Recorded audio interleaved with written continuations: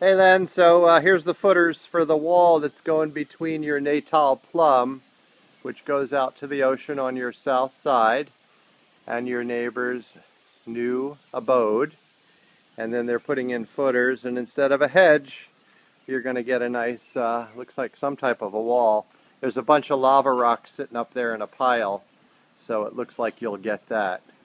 There's the garage and their rec room as it stands, and then a new entry, a very deep, big pool.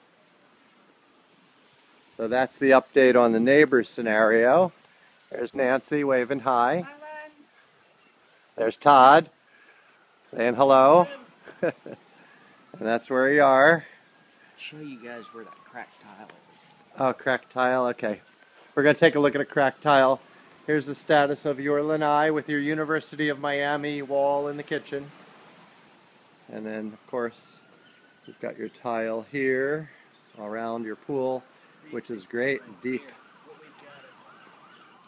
We're going right through here, but I used to set tile, so yeah. If you go into a test here, oh yeah, it sounds hollow. This has all got to be replaced, mudded in, and it goes all the way. They're not solid against the... Correct. Yeah. So these have some hollowness behind the tile where it's not solid, which is the northeast corner of the pool deck. So it sounds like they're going to re-mud that in. And that's basically the update. And getting a Trex deck over here? Is that what's happening? They're gonna, they're gonna. I spoke with Lisa up at Huber. Uh-huh.